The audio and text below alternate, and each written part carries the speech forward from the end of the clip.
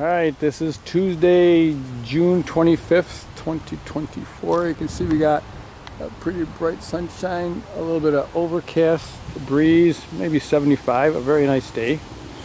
And today we have we rented a Barreto 3107C wood chipper. I've used this before, it works really good. And over here we have our chipper box with our backboard, blast shield, whatever, connected to our John Deere RX-73.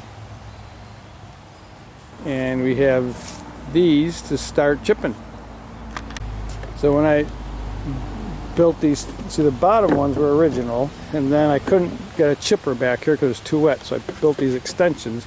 And the thought was I might have to, like if it was piled this high, I couldn't take the side down, I'd have to pull them out this way, but there's not that much. I think I'm going to do is take this one and this one off, and then I can pull the pieces this way. And I think the same can happen with this. I'll just pull off this one piece and I should be able to, not too much should fall out, and then I could pull off this one to start pulling pieces out. So that's the plan. I'm going to set up.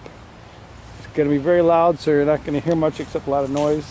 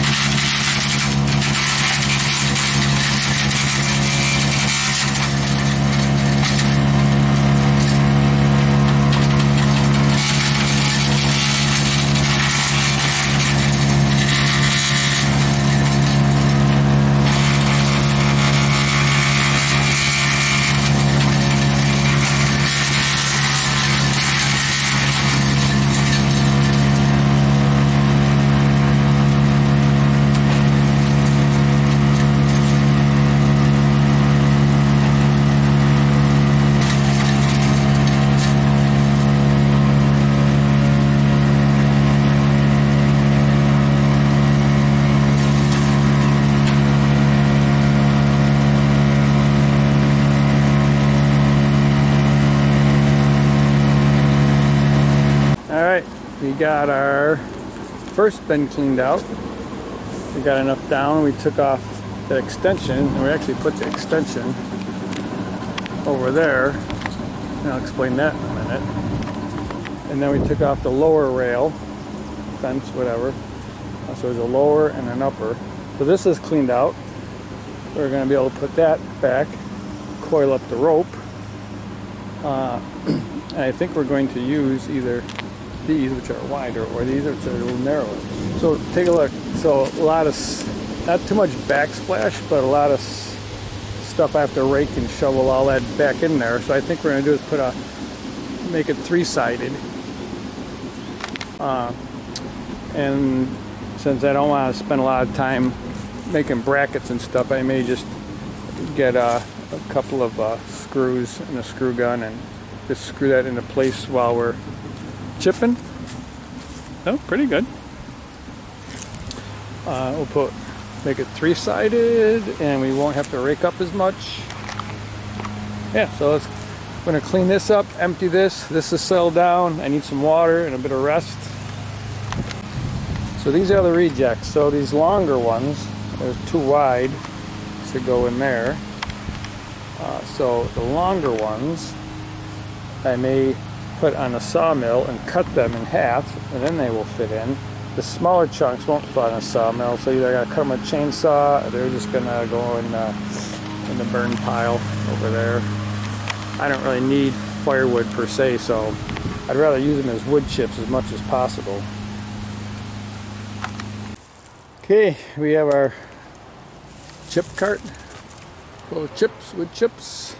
We backed it in. This was a spot that did have previously had wood chips from a previous wood chip project last year and many years before. We cleaned it all out for trail use.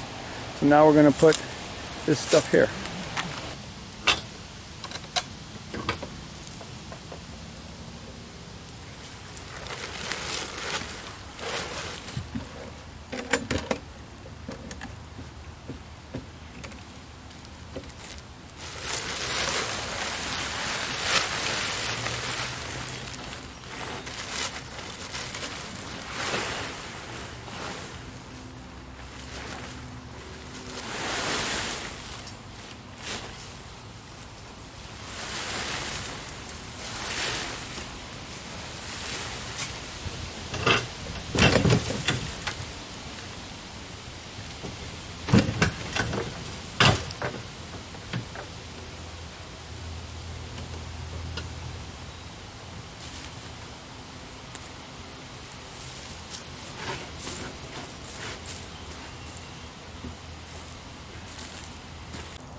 Okay, one load of wood chips. So the thought was, if I could pull that tarp out, then I can, it just leaves like, you pull the tarp up and over, and it kind of makes a big mound, because if I dump that, I tipped it, then it's going to be a short pile. So we'll see it. We'll try the next one. I'd like to get on top of that one if I could. So we'll see what we do. Okay, time to reload. Okay, ready for a second round of chipping, and this is our original. What we do is we put these two, this is from a old wheelbarrow, just to give something for these to sit on, because these are from over there, and temporarily we're going to use them to make a little bit better chipping box, and then we use the rope to tie them so they don't fall off. And I think we're going to try and see if this doesn't prevent some of the raking I have to do.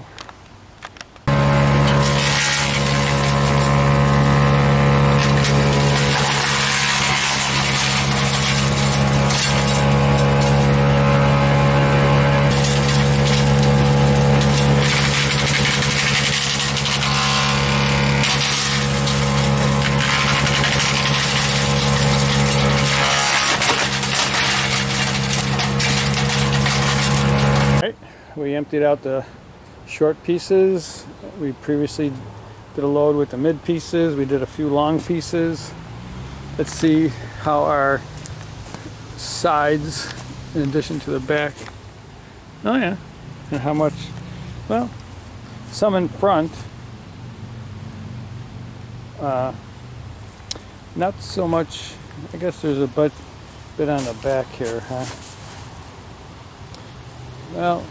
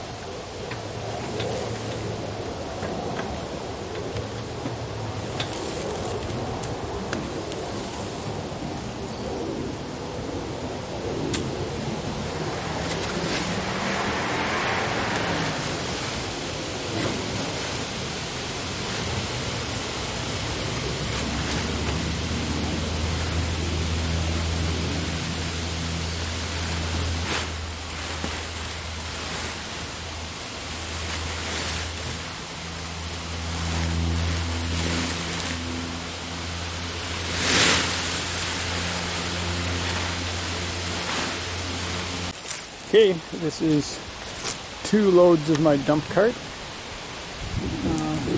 We need to take a break, get some water, have some lunch.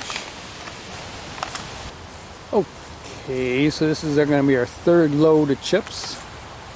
We got temporarily 2 side ones because things were flying sideways. I moved that over and added another piece so it's a full back because things are blowing past the sides.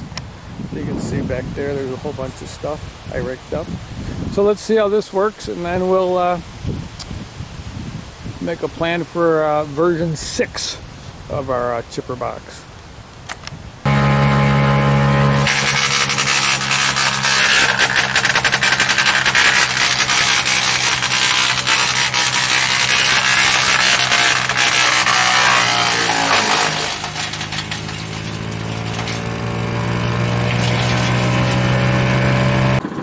this is our second load.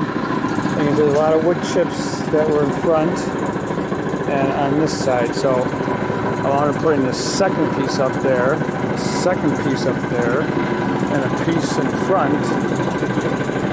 And I think we got a pretty big load in there. So we have to empty this. Yeah, so it looks like I have to rethink my box type of thing. Okay, we're cleaning it up here because it's the end of the day. So that was all the wood chips that I raked up off the ground. So we need a better method because that's a lot of effing raking and a lot of wood chips. Look, almost a whole other box. So we got to come up with a better plan for our chipper box. This was originally designed for when I had wood chips delivered in the driveway, and I would just use a snow shovel and shovel wood chips in there. But now I have to rethink when I'm using a chipper like this, how to do that. So we didn't get it all finished, but I guess I didn't expect to. I thought I'd finish this. I probably would have, but I had another project that came up.